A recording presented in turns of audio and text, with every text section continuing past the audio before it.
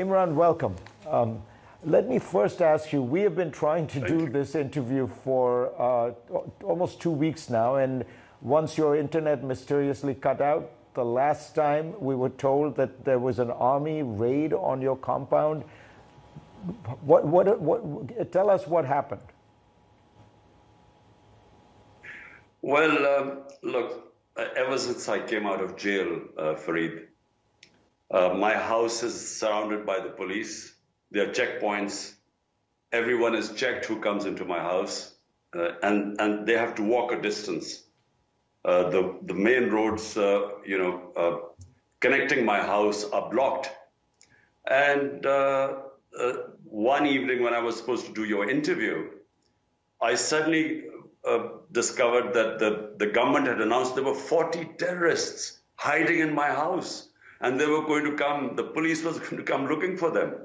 So I opened my house for the media to come and see where these terrorists were. So that's what stopped the police raid. So unfortunately, it's an unpredictable time. So hence I couldn't do the interview before.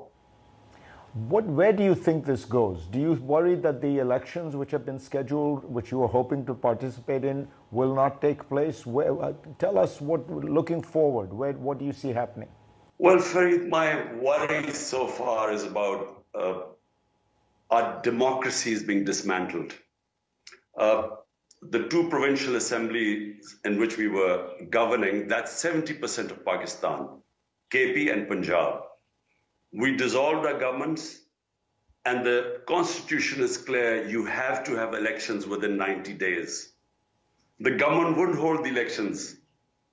We then had to go to the Supreme Court.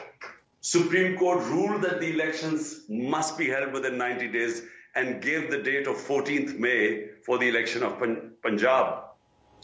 The government refused. They violated the constitution and the orders of the Supreme Court.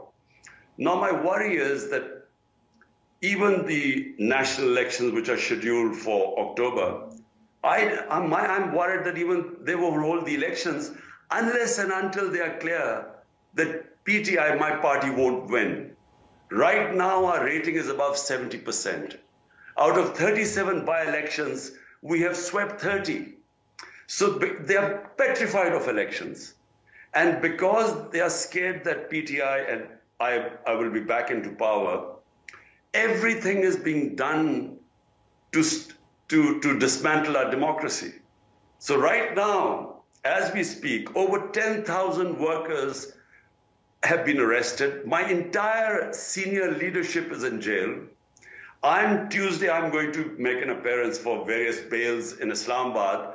80% chances are that I will be arrested. So right now, there's no rule of law. One of the judges cried while saying that he gave people bail and they were rearrested when they got out of the court. The Supreme Court Chief Justice, when he says elections are to be held on 14th of May, when his decisions are discarded. So we are heading towards law of the jungle. Might is right. Right now, there's no rule of law in this country. Imran Khan, who is at the center of a political maelstrom in his country right now.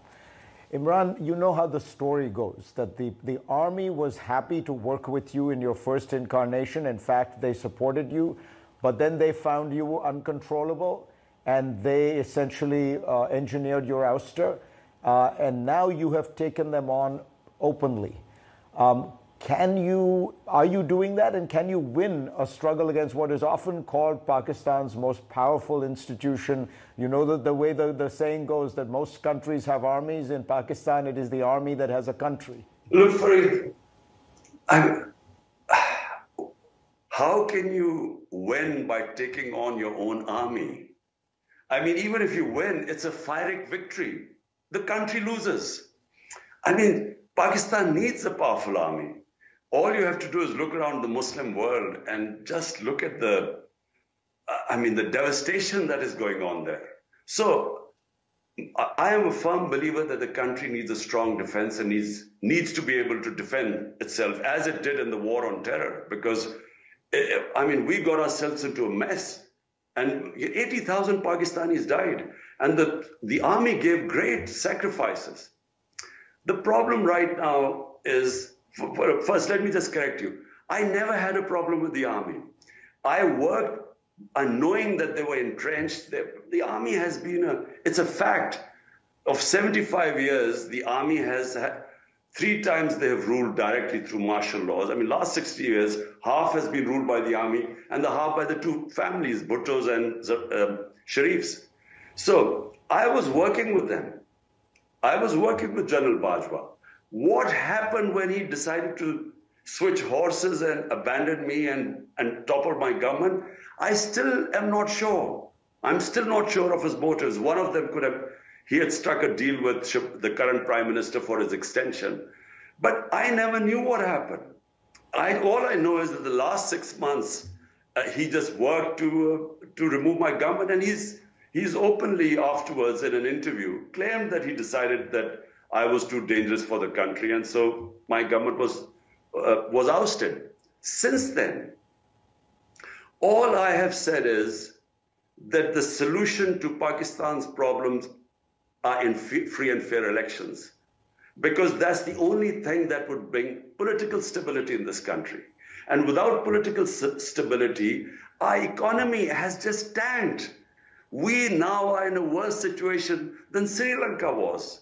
I mean, Pakistan has never had the economy in such a tailspin as it is right now. The only way you can bring the economic stability is through political stability, which will come through elections. That's all I've been saying.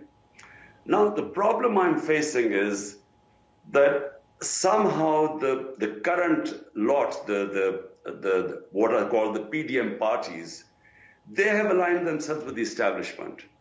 And they have convinced the establishment that if there are elections, they're going to lose, which is a fact. Now, in order to keep me out, the whole democratic system is being dismantled. So when the government does not listen to the Supreme Court and doesn't follow the Constitution, when the way they have used a pretext of arson, they blamed us for the arson when I was grabbed from the High Court by the army, and the way I was grabbed, there was a reaction, but they've used that reaction, unfortunately, to dismantle the party. So I mean, they have over 10,000 workers are jailed. A lot of women have been jailed, which has never happened before. There also was an attempted assassination on you, Imran. Do you think that was directed by the army, and do you think you are safe now?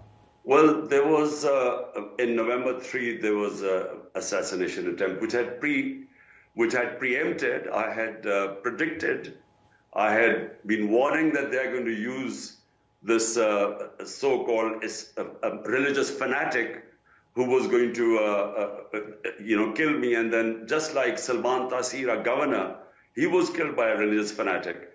So they were going to use that to bump me off. And the reason was that they had lost all the by-elections and the party was getting more and more popular. So I knew that my life was in danger, and I had sort of spoken about it, publicly about it.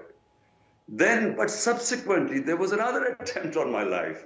I was very lucky to get away.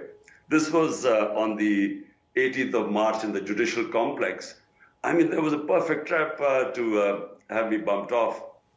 There was one other way which I preempted and already announced, what. So, yes, my life is in danger, because they feel that even if they put me in prison, the popularity of my party is at such a level right now that despite that, they think that they won't be able to stop us winning.